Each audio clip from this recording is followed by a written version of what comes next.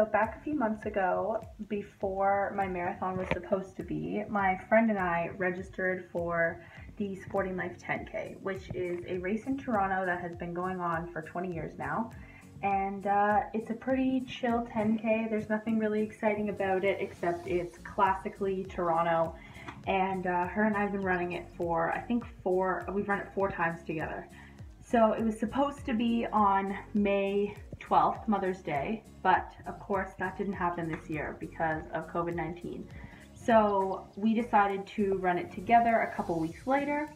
Never in a million years when we registered for it, sitting in my car together in the parking lot of McDonald's, did I think that we were going to have to run it on separate sidewalks, but she works at a hospital because she's a badass pharmacist, and you know, we can't get that close together. So we're going to be running on opposite sides of the sidewalk today for our 10K, and we have put on our 10K shirts. We're going to be matching. They also sent us the bibs that we would have gotten, so I've written my name on it there. So we're going to be wearing our bibs and stuff, and they sent us our medals too. So at the end of the race, the run, we're going to put our medals on. So here we go.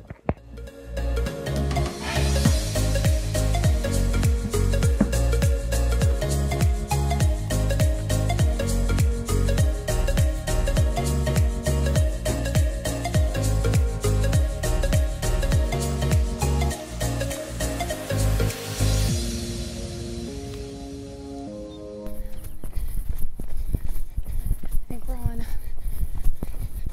kilometer 3. Route's a little weird.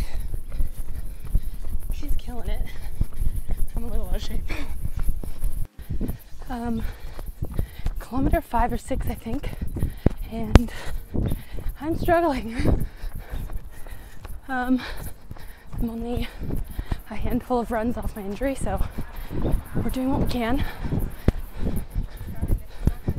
But she's ahead of me, but because we're not doing an official race and we're just timing it on our own watches and stuff, she's waiting for me at the streetlights.